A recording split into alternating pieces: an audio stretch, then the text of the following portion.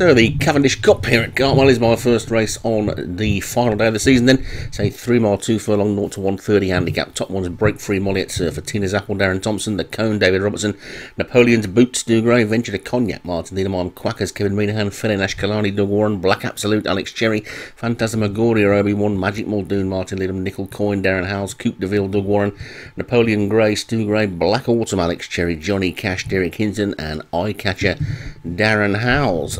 So the rain coming down as per normal, and away we go then at this rather strange Cartmel track. So they make the short run to the first, and they all get over the first okay. And Johnny Cash is the leader. He likes to lead this one, and Break Free is trying to break free from the remainder of them in the second. And there's a couple of grey, or 3 greys virtually together.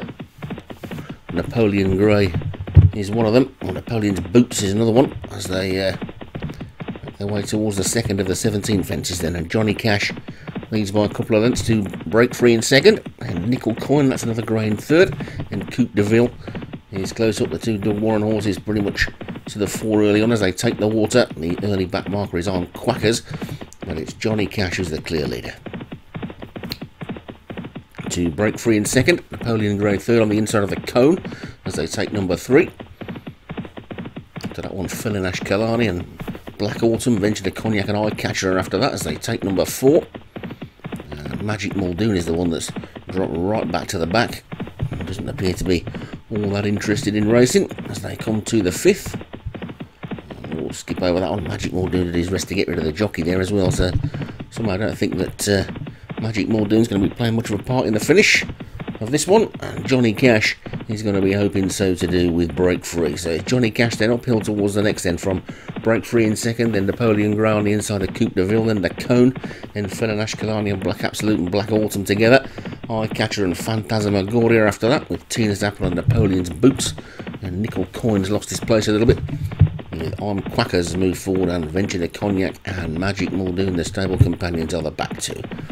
So racing downhill now then, past the ambulance, facing the right way this time Stu, and Johnny Cash is in the lead from Break Free. Of course, this is that track where they don't go up the home straight until the end, so you go and pay your money and stand in the grandstand and don't get any horses going past you very often. So they take the next, and we've lost one there. Black Absolute's gone, so Black Absolute is a faller. Johnny Cash and Break Free are still a good 5 or 6 lengths clear of Felin Ashkalani as they take this ditch. The rest of them all over that one okay, including Magic Muldoon at the back. And Johnny Cash in front, Break Free second, then the Doug Warren pair, Coupe de Ville and Felin Ashkalani together, then the Cone, Phantasmagoria, one of the 4-5 greys, has moved into next position with Napoleon Grey, another grey on his inside, then Tina's Apple and Black Autumn on Quackers, then Eye Catcher, who is another one of the greys, then Nickel Coin and Napoleon's Boots were both grey as well, on the back 2 are Venture to Cognac and somewhere detached Magic Muldoon, who's not really very magic today as they take the water. And they're all over that one okay. You can see them bypassing the stand again. We'll get a quick glimpse as they take this next one. Johnny Cash down on his nose, and so too was Venture to Cognac at the back of the main group, who we're now riding jockey cam on. Magic Muldoon is even further behind.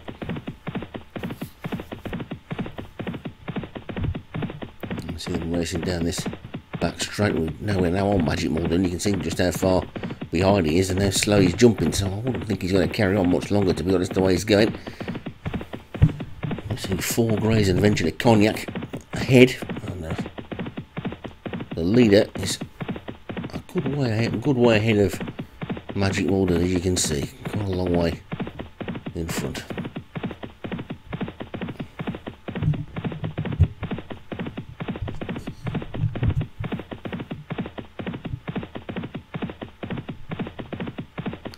And there we go then, back to a normal view now then, and Johnny Cash is the leader still from Break Free second. The Cone has moved through into third now. The field have definitely bunched up a little bit while we were jockey camming, and the jockey cam bit was the last bit of action that Magic Muldoon will see as he's being pulled up. And that's the end of the season for that one as they come down to the 12th. And over that one they all go with Johnny Cash Having led all the way so far. Break Free is in second. On Quackers is the one who's made really good progress up into third. Then Felinash Kalani and Black Ultima for that. Then the Cone, and now Venture to Cognac is being pulled up as well. So that's both of mine out of the race. And it doesn't look like it's going to be a particularly good final day of this season for me, judging on that. So Johnny Cash is in the lead then. Break Free is second. Then the Cone and Felinash Kalani, Black Ultima, and On Quackers in Napoleon Graham, Phantasmagoria. And Coupe de Ville that's lost his place a little bit. Tina's Apples after that one. Eye Catcher and Nickel Coin towards the back, but there's probably only 10 or 12 lengths first to last now, and Johnny Cash is being pushed along with 6.5 furlongs to go.